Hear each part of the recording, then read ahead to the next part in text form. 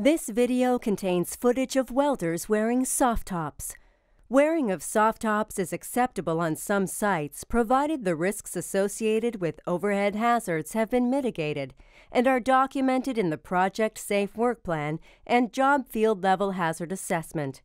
Consult your supervisor to determine the correct PPE for your job.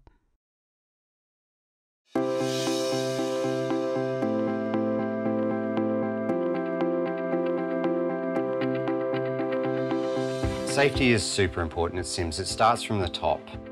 We have a really great culture where we build this culture by having a continuous conversation day in, day out on how we can actually do safety better at CIMS.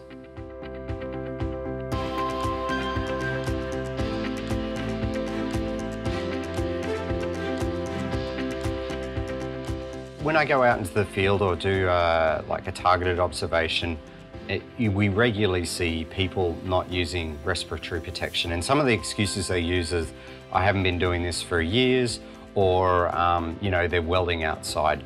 Well, I never have to at home or this or that, but you're not at home, you're on a job site. We're trying to keep you safe plus get a job done. The fact is they're in close proximity to the welding fume and they need to protect themselves. Sometimes it may be laziness just going down to get it, and some people just figure they're bulletproof, like I used to think. Not anymore. I got like the wounds and scars to prove it.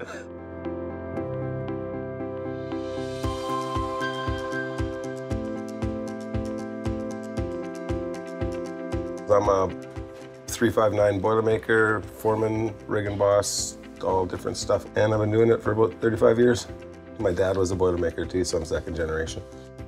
And I love it. It's what I do. Well, the one that got me for myself was we were working on a job. We had a real big recovery boiler. Everybody there was wearing a mask except me. And then I went to another job right after that one. And about 3 days into that job, I could not get rid of a headache. I had such a bad headache. And I took 3 Tylenol 3s and I just looked at the safety fella. And when I go, something's wrong, I gotta go to the hospital. That one really hurt a lot. You know, they're pushing a tube up my nose and pulling it out and watching all that black stuff pulling out of, or falling out of my nose. And, you know, about 10 or 15 times a side until it come up over the top, and it comes, you could feel it a little more, and then all of a sudden it popped. You know, I learned the hard way.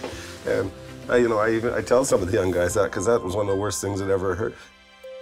There are many risks associated with not wearing the right respiratory protection. Welders who regularly breathe in fumes and dust can be prone to lung infections that can lead to pneumonia, which can be fatal in some cases. Asthma symptoms can lead to lost work. Other risks are metal fume fever, temporary reduced lung function, and even cancer. Grinding dust can cause many types of lung disease, including fibrosis, which causes lung tissue to become damaged and scarred irreversibly.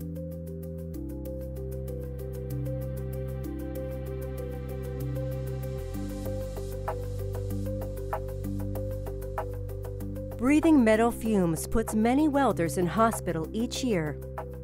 Welding fume is a solid, not a gas or vapor. Larger particles can be trapped in the nose and windpipe, but small particles can penetrate to the inner part of the lung where they are most harmful. These fumes quickly become a feathery particle that slowly drifts through the air. How long do the risks continue after the active welding work is done? It can take up to 2 days for particles to settle. Well, there are some studies out there, but the long-term effects of welding fume are not terribly well understood. But here at CIMS we're being proactive and taking that evidence and taking it to the next level and trying to educate our workers at the same time as providing them all the necessary respiratory protective equipment so that they're not going to suffer the long-term health effects of welding fume exposure. For example, let's look at manganese. Manganese is found in virtually all steel welding electrodes and wire. Repeatedly breathing in these fumes can cause a disease called manganism. Signs and symptoms of manganism include paralysis and speech disturbances.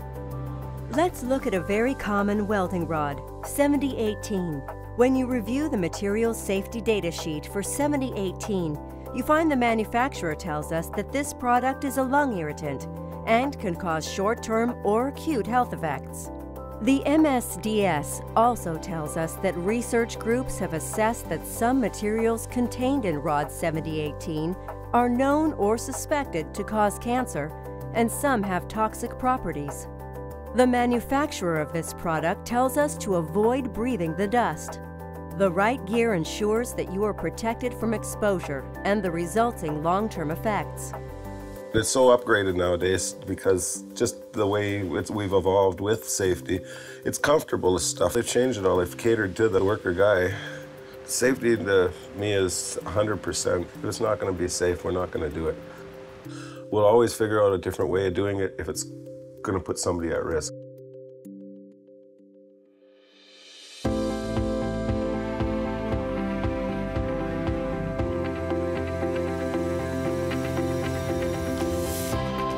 Safety is a culture, and we have to get people to believe in that culture. And to do that, we have to reinforce it. And the more we talk about safety, the more everybody will get it. We have a long history with our clients with safety and quality, and we want to continue on that path.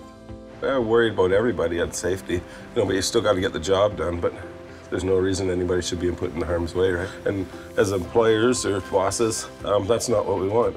I'd rather you go home safe every night and see your kids or what have you, and have a good night. Our goal is to send everyone home injury and incident-free, back home to their loved ones every day. If anyone ever has questions or concerns about safety or what personal protective equipment to use, they should firstly see their supervisor or the superintendent or the CIMS safety specialist on site.